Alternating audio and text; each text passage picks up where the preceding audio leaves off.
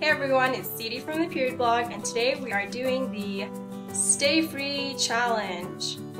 So the Stayfree Challenge is to compare how the Stayfree Ultra Thin Pads perform against two competitors.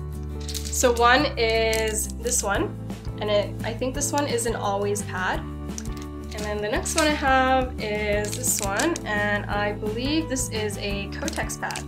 You can kind of tell because they have the cloth wrapper.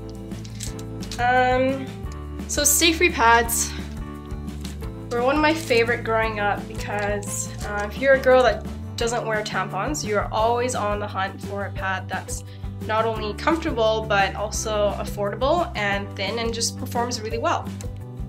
And before Always Infinity came out, this was my go-to pad because they're always on sale.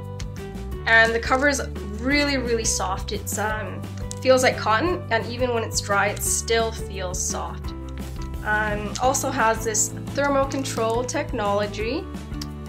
Keeps you dry, cool, and comfortable, which I think just means, you're not going to feel soggy when you're wearing them. So let's start the challenge.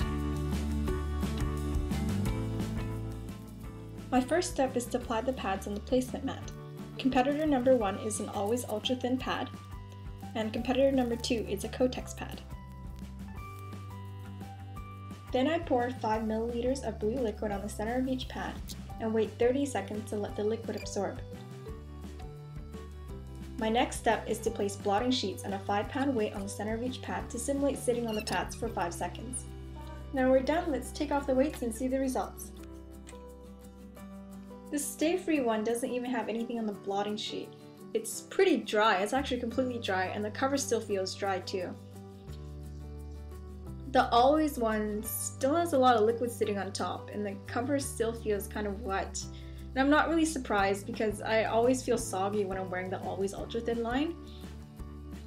And the Kotex one is a bit better. It's absorbed a lot more than the Always one, and the cover feels a bit more dry too. So what do you think? Have you tried the Stayfree Ultra Thin Pads? Tell me in the comment section below, and make sure you subscribe for more videos.